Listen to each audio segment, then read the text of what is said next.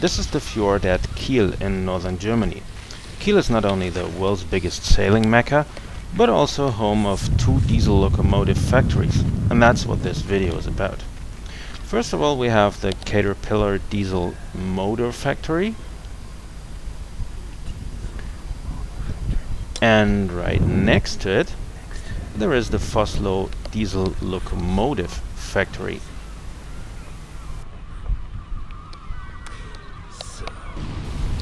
And in the next couple of minutes I try to do some industrial espionage and want to see how well one can look onto their premises, and maybe we can find some ready or halfway built locomotives.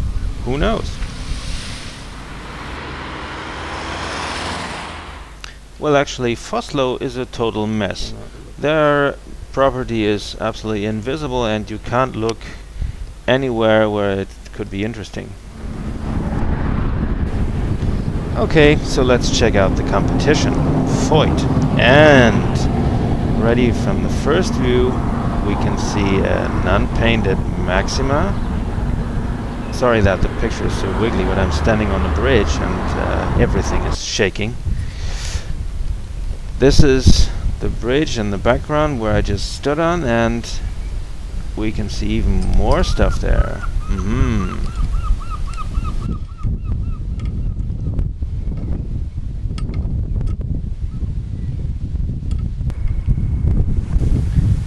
Another unpainted Maxima together with a ready sister, and next to it there's the new Gravita.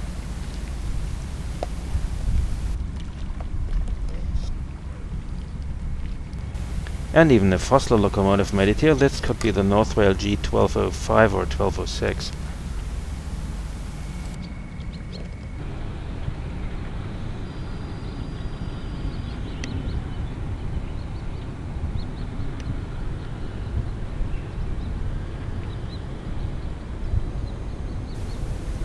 And in the foreground that is the so-called Kiel Canal, which is the most frequented artificial water strait in the world. And here we have the OHE 200992. It's standing there for over a year or maybe even longer. And this is very interesting. This is the part of the DE12 of the MAK 1024 with a burned out cab, and it should become a monument. And this is the North Rail shunter, a cuff, standing right next to the premises, and some historical cars.